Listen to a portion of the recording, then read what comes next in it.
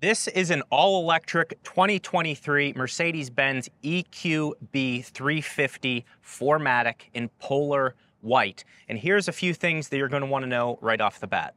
288 horsepower, 384 pound-feet of torque, 4MATIC all-wheel drive system, 100 kilowatt DC fast charging system, and adjustable regenerative braking with dynamic select control. It does have Apple CarPlay and Android Auto, dual zone automatic climate control with heated and cooled seats. It has the mirror package. I guess that means it comes with mirrors. It has 60/40 rear split seats, and the EQB also does have an option to get up to 7 seats, similar to that of the Tesla Model Y. It has a 64 color ambient lighting system and two 10.25-inch digital displays. This specific model has the 19-inch AMG 5-spoke wheels, which I'm not a fan of. It has the AMG line steering wheel, has adaptable suspension with adjustable damping, speed limit assist, and the AMG night package. All of the options on this specific model add up to $71,120. Let's start with a look at the exterior, then the interior, and then we'll go for a drive.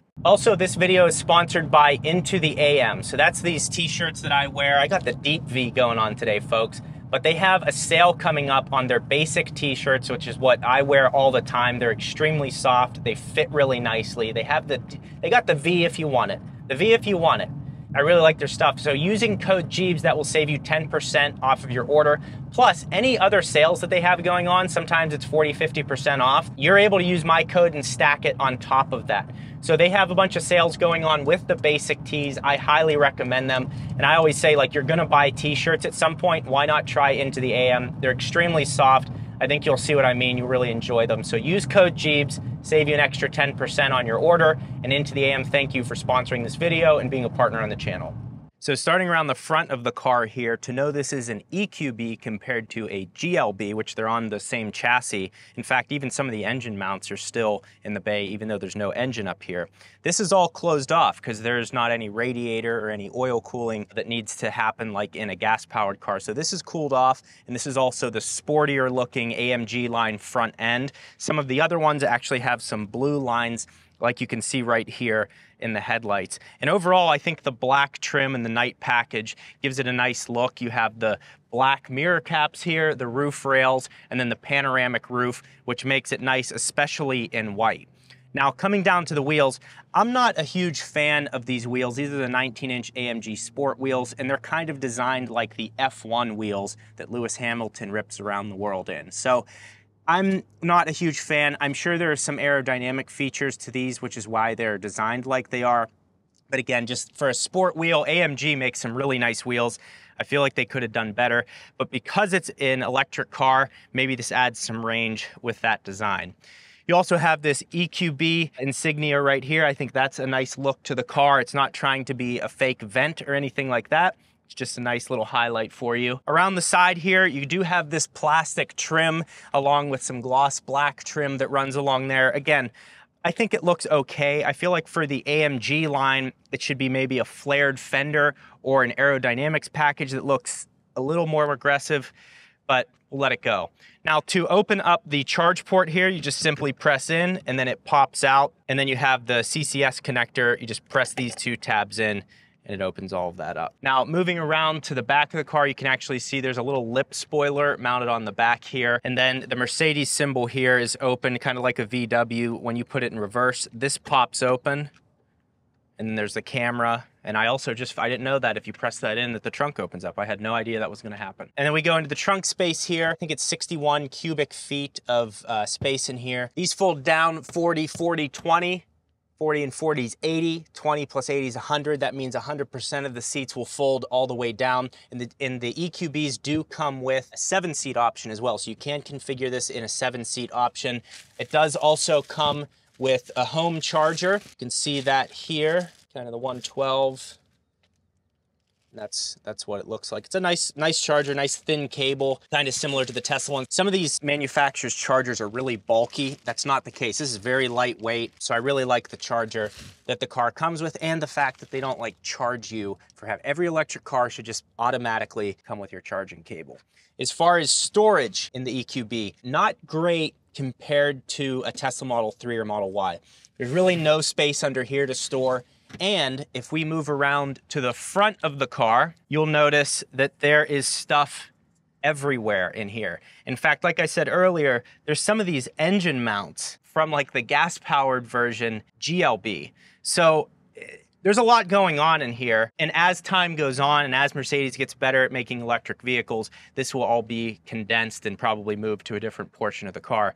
But yeah, just a lot going on up here. And other EVs, there's storage like Tesla and VW. I think even the Mustang Mach-E has a nice storage. So I would say Mercedes is a little behind in this area.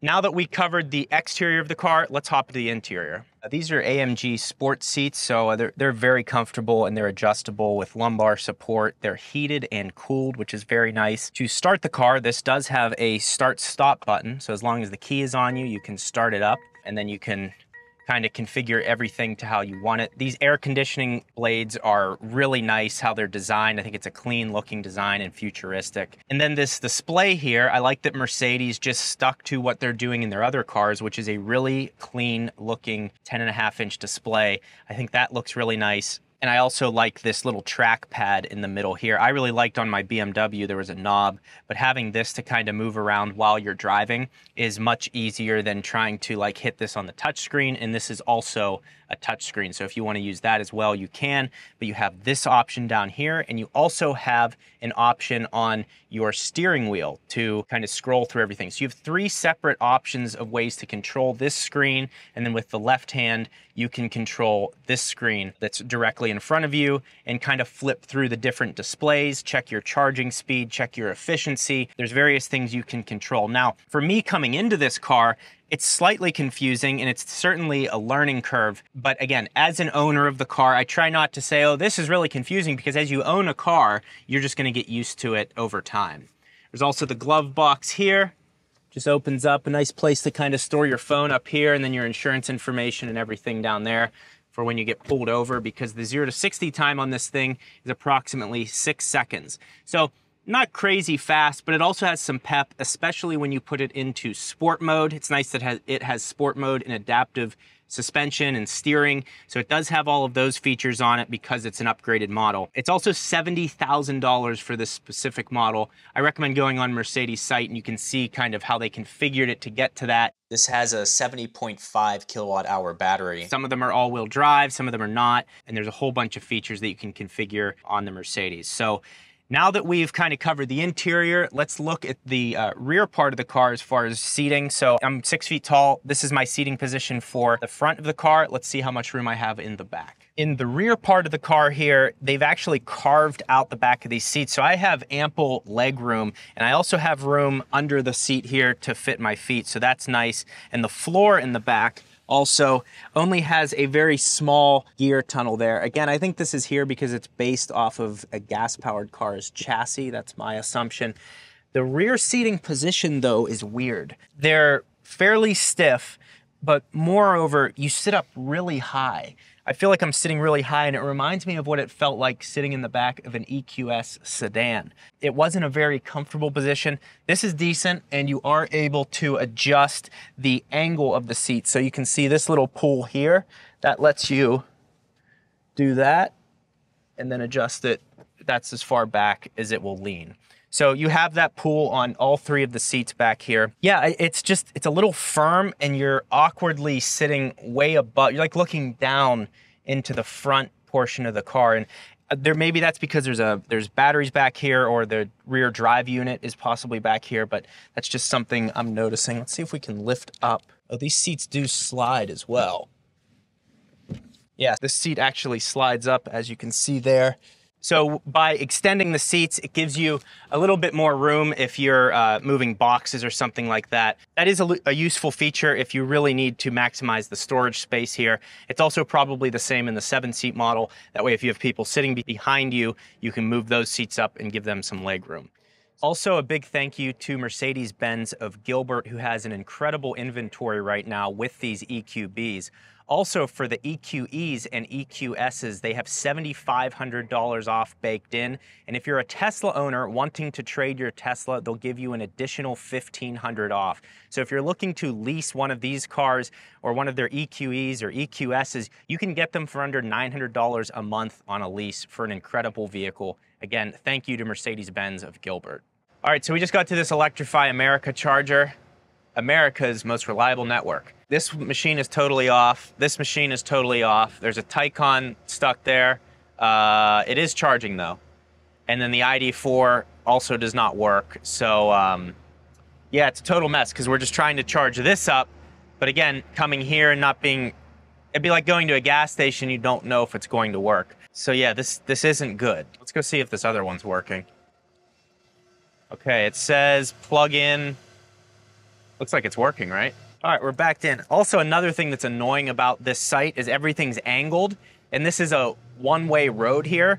So like what I just had to do to go out and back this in, like if you weren't comfortable with that, again, another issue with how these chargers are set up. All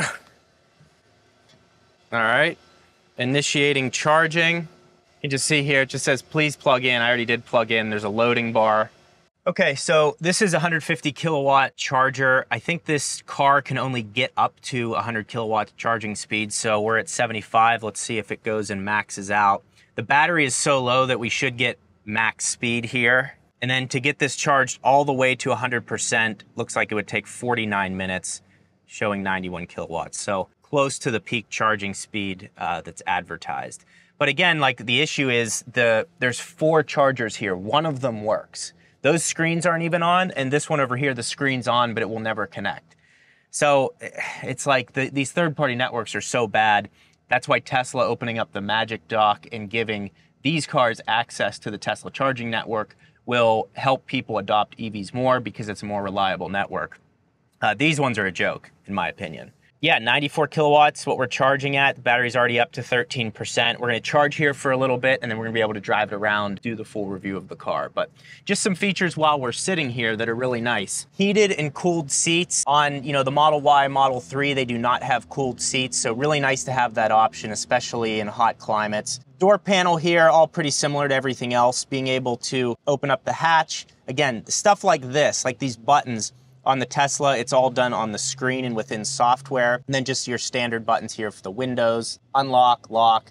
And then your seats in Mercedes are always controlled from up here, which is something to get used to. I kept reaching down on the side of the seat, but that's only for lumbar support and everything like that. So that's all good. Now, the steering wheel here, this is a sports steering wheel, and to adjust the regenerative braking, you just tap these paddles here to make it higher or lower. And the car, at the setting it's in right now, it does not come to a stop. So like a gas-powered car, it will creep forward, but I'm sure there's a setting in here to where you can change that. But overall, the car is very well put together. This little pad here is a mouse, so you can kind of move around the center display, and it has haptic feedback on it, which is nice. You can hit home, takes you back to home, and you're able to move around the media center here. So if we go up to this display here, consumption, energy flow, it's charging. We're already at 15%, and it just has a graphic showing it's charging the battery. Yeah, so not too much information here, just a graphic showing you that, hey, the car is actually charging.